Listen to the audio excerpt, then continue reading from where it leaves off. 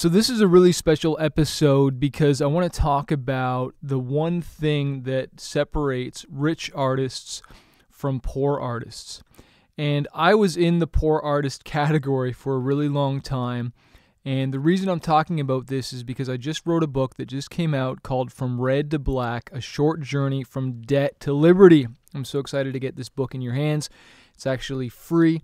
If you just visit manifest.com, manafest.com, or smartmusicbusiness.com, we'll put a link up there as well, too. All you have to do is cover the shipping. But I was on the bullet train in Japan. I was headlining a 2012 tour for my album Fighter. And of course, I never allow waiting time to be wasted time. That's one of the big differences between rich artists and broke artists, okay? Rich artists invest their time, all right? And so while I was traveling, I was making sure I was listening to podcasts. I was listening to audiobooks. I would always bring books in the car when we would travel on the plane to Japan, when we were driving around, when I was waiting for sound check. I was always listening to something. If I was setting up merch, I was listening to something and growing, okay?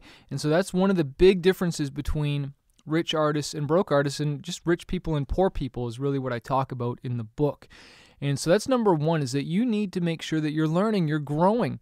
Don't allow that time just to pass you by. Turn that into your mobile university. Grow, learn a new skill, get a new idea. Because it was on that bullet train that I learned about online business. I learned about leveraging my music, leveraging my talents. And this is something that the label really knows well about. And unfortunately, they don't pass this information down to artists. Okay, a label will sign a bunch of artists, and now those artists are working for them.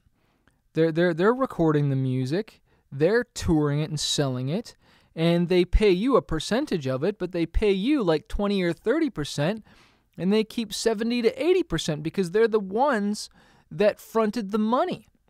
So what I'm trying to say to you, why don't you be the one that fronts the money for your own career and you keep 100% of the royalties? This is what they don't want you to know, the idea of trading time for dollars. Instead of the label trading their time, they spend their money on you, they invest their money in you, and they pay for the recordings, they pay for stuff. And now you're trading your time. You're the one traveling. You're the one touring. You're the one recording the music, doing the interviews, doing the music videos, all this stuff. And they pay for it, and they use their money to buy back their time. And now they have all these artists working for them. And this is really the epitome of the music business. And this is what I talk about from red to black. Being in the red, being in debt, okay, and going to black. Having cash flow, having a positive income, not being negative in your bank account. I just threw $1 million worth of ideas. Are you seeing this? Are you seeing what the labels do to us? To you, to me, for so many years? But I woke up to this because I was tired of being broke. I was tired of working for the man. You know, I quit my J.O.B, my job, which stands for just over broke, so that I could go pursue my music dream. But I ended up just signing to the man anyways. I ended up just signing a deal. But not only that, they were taking 70 to 80% of my income. And I was struggling. And I wasn't making that much money. You know, I was more valuable to the company that I was working for. And they're paying me a good salary every week. But when I went to do music, I wasn't really making all that much money yet.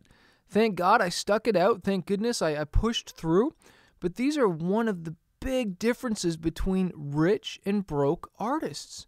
Okay, so how do you do this as an artist? Well, you start investing your time and your energy, and you spend your money to get back your time by you controlling the masters, you having your music work for you in a whole bunch of different ways, whether that's TV, film, whether it's YouTube, whether that's online marketing. And I talk a lot about this, but leveraging your music, because you can only be in one place at one time. This is why we shoot music videos, so that we can get them online on TV back in the day, but because you couldn't perform in a million different places, but when you upload it online, now you're in a million places. And now I think a lot of artists understand this, but now is the promotion part, right? But first, it's just really understanding why you need to invest in online, because it's the potential of reaching a global audience. You need to get out of thinking local and start to think global, outside of your own country even. And so these are a lot of the principles I talk about from Red to Black about you starting a business. And because you get all the tax write-offs, I talk about Swiss dollars. There's a whole chapter on it which stands for sales while I sleep soundly. We all understand streams while we sleep soundly, right? Getting paid for the streams while people are streaming your music. And again, this just comes back to marketing and getting your music out there to so many people. But I'm so excited about this message. Please go to manifest.com or smartmusicbusiness.com and get a free copy of this hardcover, full-color book, which I know will change your life like it has mine, sharing how I went $30,000 plus in debt, and we dug our way out. And now I just want to give away this message because I'm so passionate about it. All you have to do is cover the shipping and handling, of course. Just cover the shipping and handling so I don't completely lose my shirt there. But I want to help you get free.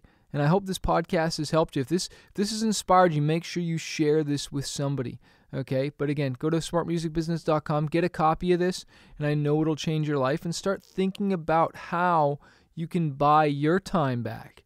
You flip it on the head of the labels. Instead of them hiring you to do all this stuff, you hire other people out to build your business.